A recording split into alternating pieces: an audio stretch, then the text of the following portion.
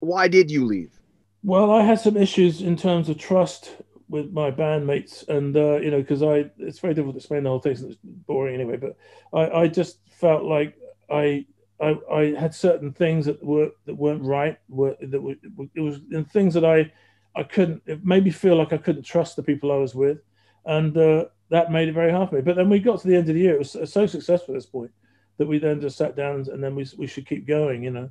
But I think really my time was over by that point. But I kept going for another couple of years. Running the family. The album's called the next following year was very successful. It has a couple of good songs on it, but the way it was recorded was kind of like formulaic, based on something about you. So if you listen to Lessons in Love, it's got the amazing guitar parts of my brother, but it's basically the same kind of vibe in the structure as something about you because we'd hit upon a formula and I don't work like that. I can't function like that. I really don't like that attitude to music. So I knew my time was up, but I saw out the project and I left at the end of that the following year. After the tour. What was the reaction when you said you were leaving? Were they surprised or not surprised?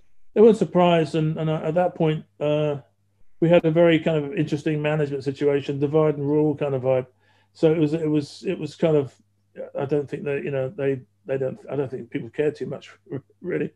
I think it was just seen as being difficult. I thought the label thought I was being difficult. I remember like having an argument with the label on the artwork because there was an album called Will Machine, and there was a track called A Physical Presence. So I gave them all the titles, and here's all the titles of the credits. And when they showed me the sleeve, it said Physical Presence, and I said, well, the song's called A Physical Presence, and that's what we sing. A physical presence. Why have you dropped the A? Well, you don't need that. And I said, that's not your decision to make. And then they go like, why are you being difficult? Like, so I had this reputation of being like a bit difficult. Maybe I was, I don't know.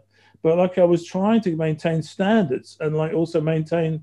I was saying, well, I don't expect you to sort of come up to modify titles and I know it sounds a bit petty now, but it was just like that. There was a perception in the band that I was the tricky one or the arty one, and Oh, perhaps that may have been true. But the bottom line is all the album titles and concepts came from me, and most of the I'd co-written 8 of the 9 songs on the World Machine, so I thought I had a stake in it, but the label had other ideas.